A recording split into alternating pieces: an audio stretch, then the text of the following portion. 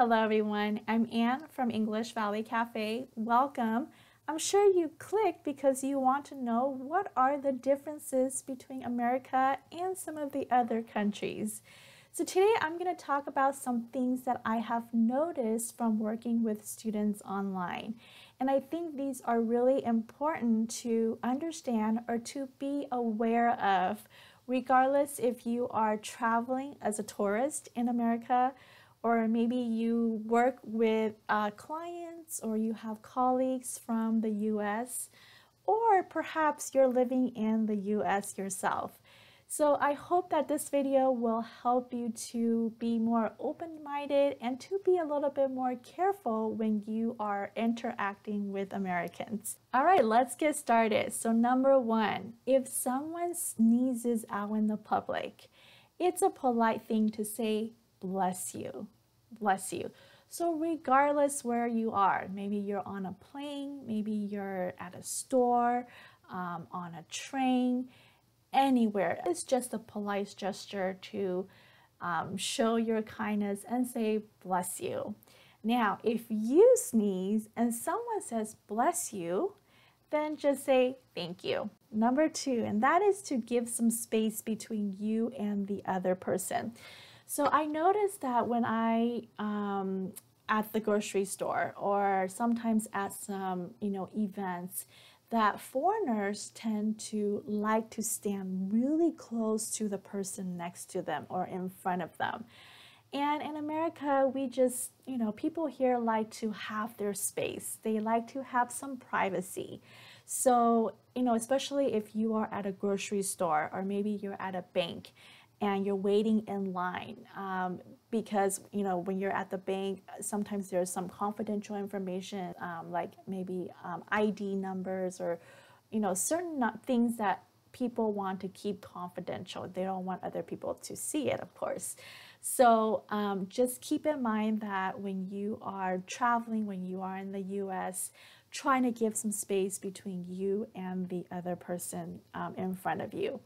Now, I know sometimes it's hard, like if you are maybe on a train or, on a public transportation when it's really crowded, then that's an exception. But in general, just trying to give some space between you and the other person. All right, number three, that is using the middle finger to point at things. So as you all know that in the US, middle finger is used when you are really angry at someone. When you're really frustrated at someone, you want to flip them off, then you use the middle finger. So it's, some people might get offended if you don't mean it, but you use the middle finger to point at things. So I've noticed that, when people are maybe pointing at a paper or maybe on a computer screen, they tend to use the middle finger. And this is just a cultural thing, once again, because in the US, using the middle finger can be offensive. It can offend people. So trying to avoid using the middle finger when you are pointing at things. You can always use the index finger, or, you can just use your hand and just say "over there." But yeah, try to avoid using the middle finger when you're pointing and referring to things. All right, number four, that is using the clock. So in America, we use the 12-hour clock system, while other countries use the 24-hour clock system. So I remember when I first started teaching online, I was working with a lot of international students, and they would tell me like 14 o'clock or 15 o'clock, and I wasn't used to it because we don't say it like that. So if it's past noontime, let's say 14 o'clock, we would say 2 p.m. or 2 in the afternoon. Okay, so we use p.m. Once it's past 12 o'clock noon, then we use p.m. Or in the afternoon, in the evening. All right, so that's something to keep in mind. The next one is the measurement system. So again, America is just different. We just like to be different from the other countries. So in the US, we use the imperial system. So for a lot of measurements, like if we're measuring the length of something, we use inch. For cars, like if we want to try how fast a car is traveling, we use miles. For the weight of something, like I can say, oh, this is 16 ounce or 1 ounce, no, 16.9 ounce. So we use ounce when we are talking about the weight of something, or pounds. I know that in other countries they use centimeters or kilometers. So this is a little bit different from how the Americans use it. So beware of this next time if you're talking to an American, that there is this difference.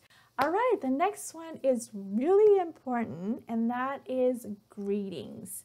So when you see someone like a friend, usually people will hug each other, like give each other a little warm, friendly hug.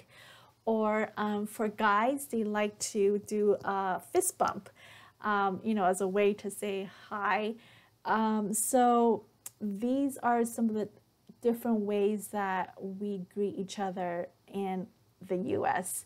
Now, I know in some countries, you give a little kiss on the cheek.